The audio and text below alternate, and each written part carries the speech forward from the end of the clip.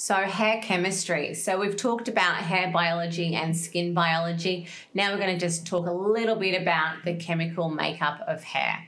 So human hair is basically what we call a chemical compound, and it has proteins, which is designed to feed and make the hair nice and hard.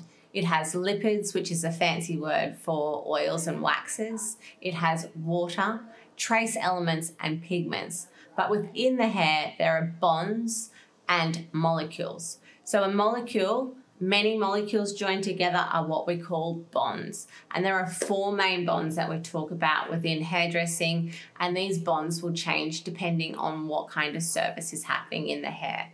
So the first bonds that we're going to talk about are the peptide bonds, and these are responsible for keeping the hair together.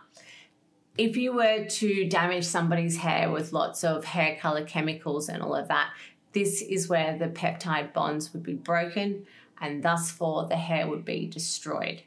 So at no point do us hairdressers want to go in and break those peptide bonds. They're integral for the hair's integrity.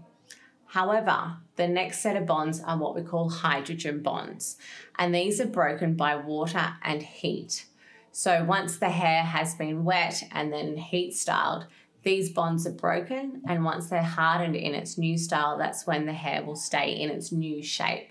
So hydrogen bonds are responsible for our change that happens when we do blow drying, setting, or thermal kind of work. Then the next bonds that we're going to talk about are ionic bonds, and these are a salt bond, and they're responsible for the hair's strength. So salt is about giving hair its strength, and these ones are broken by pH changes. We will discuss pH a little bit later down the track. It's all about breaking the hair and breaking it down, but not to making it break off. Without pH changes, you won't have any changes within bonds. So the ionic bond is a salt bond, and it's about pH changes.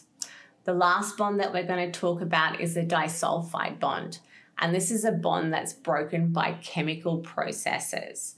This is responsible for the hair's elasticity and strength.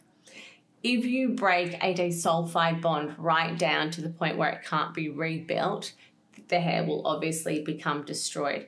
However, when you're dealing with chemical straightening, perming, and some color services, this bond needs to be broken and reformed again. So those are the 4 bonds in the hair. So we've got the peptide, the hydrogen, the ionic, and the disulfide bonds.